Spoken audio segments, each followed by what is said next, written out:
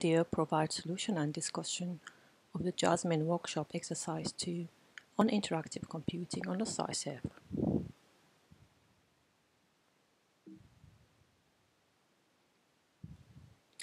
So let's remind ourselves of the task involved. So it was logging, choosing a SCI, running a Python script, monitoring the resources, running a second Python script, looking at the possibility of multi-threading, and controlling the number of threads.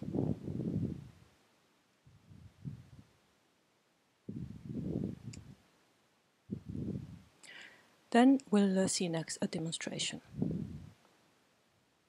Now we will look at the best practice on using the scientific analysis server. And we start first by the kind of tasks that are not supposed to be running on the SCI server. These tasks are classified in terms of time, how much time they need to run. If it's over 2 hours, it's just a limit, should be considered for a batch system. Application type, if it's parallel, multi-threaded, and do not run any data transfer processes because we have the X02 server for this, except in some situation when there's need of when you have data on the scratch area that need to be moved to the group workspace. For multi-threaded code, if it needs to be tested first, you can use the high memory size server.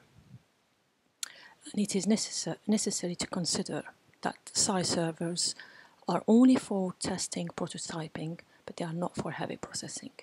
So any heavy processing that is considered characteristic of high CPU, high memory, and long processing time is considered as heavy processing for the SCI machine.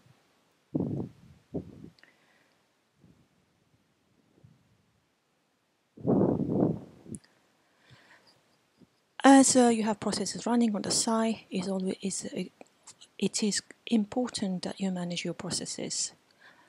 One important thing is if processes hangs, do not simply close them, but try to kill them gracefully using the different signal for kill, or contact the help desk, and then we can look at those processes, because a buildup of hang processes can contribute to machine overloading. If you're running applications, for example IPython, make sure you have a limited number of instances and in other SCI machine, because many instances of an application can impact the performance of the SCI server. Monitor the CPU and the memory usage of your processes. If a process becomes a runaway with a lot of memory or CPU, you can either consider to kill it, or if it's a lot of work has been done and you don't want to kill it, please suspend it for now as busy time, and then resume it for a run in the evening. Another point to mention here is if you're using IDL, which has development license on the SCI, these are limited, and if you have many IDL running, that can hog the IDL license server and will limit other people or other users from using it. So use few on the SCI and move all your IDL application to run on Lotus, because the IDL runtime licenses pool is much larger.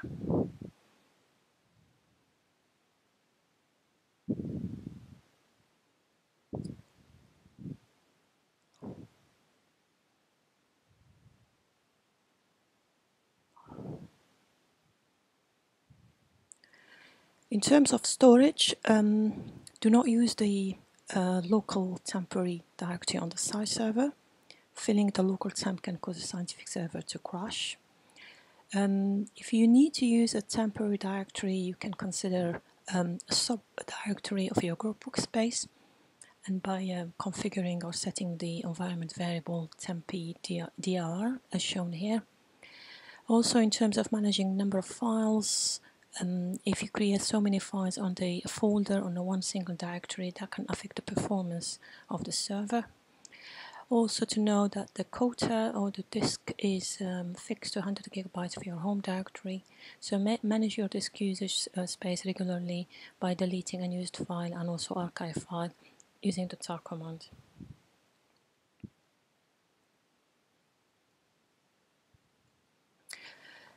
Now we move on to the questions that we've put in the task, and we'll go through the answers.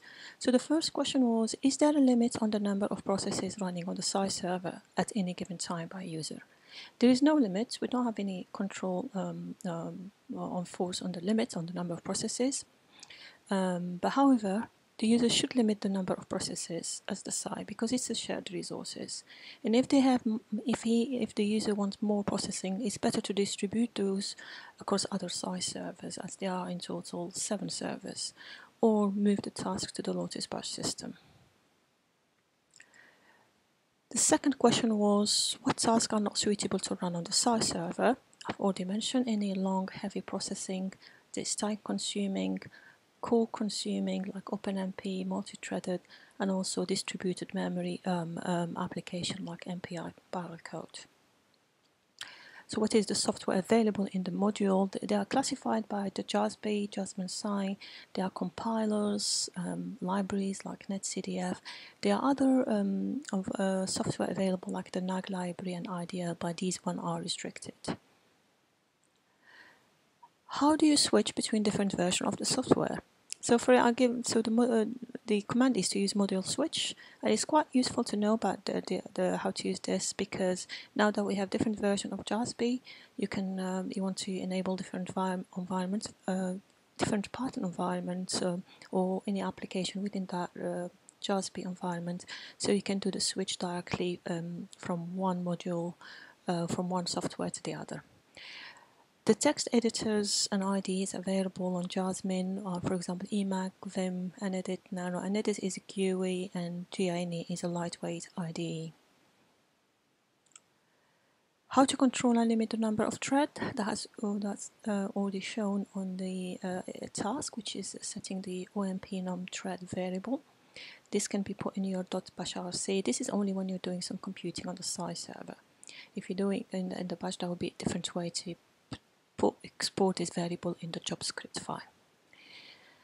And the last question was, can I install software on JASMIN? You can install software under your home directory for your own use, of course, if the license allows it for this one. And if you need to share a software environment with other JASMIN users, and the license allows it as well, it is better to have this software installed in the small files group workspace. Please contact the JASMIN support to inquire about this. And finally, it brings us to the end. So if you need any further information, the links are shown here. And thank you.